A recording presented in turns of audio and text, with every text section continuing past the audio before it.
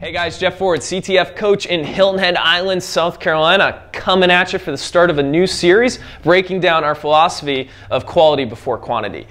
This week we're going to focus on technique, and this is the most critical component that we start to first look at with our athletes. With all sports, and we'll gear this more to triathlon and runners specifically in a second, there is technique.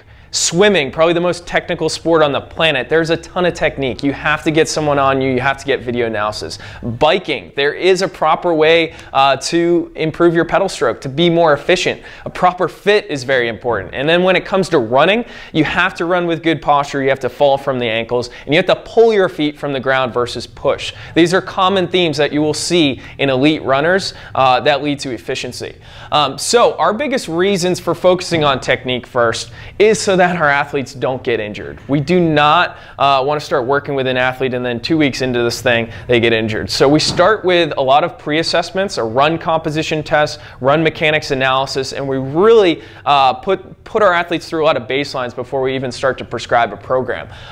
When we think about runners, there should be no such thing as runner's knee, guys. The big 5 type injuries, iliotibial syndrome, chondromalacia, that runner's knee I was talking about, lower back pain, Achilles tendonitis, plantar fasciitis, all of those issues are a result of technique. And that's why we spend so much time here over the entire year of training, and especially in the early beginning.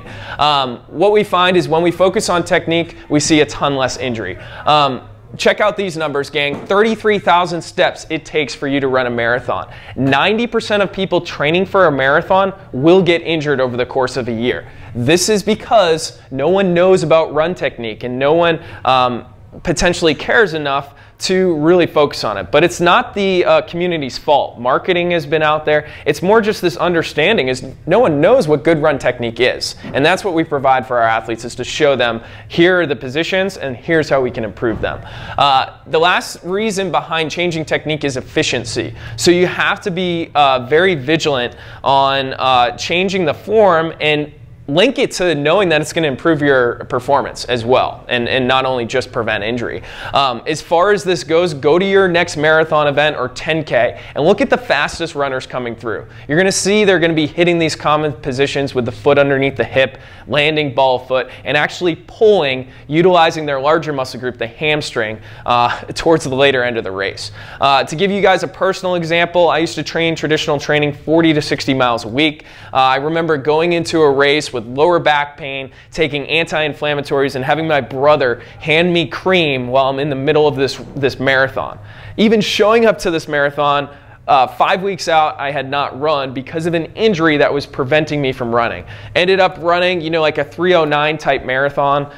Nothing, special for my standards. But then when I finally looked at these things, looked hardcore at the technique, made the effort to change my technique, I'm now a 2:49 marathoner, injury-free for about over 2 years now. So I tell you these things because it takes time like anything else. But as you focus on your technique in all your sports, you're not only going to get faster, but you're going to stay injury-free and keep doing the things you love. My name's Jeff Ford, CTF coach in Hilton Head Island, South Carolina.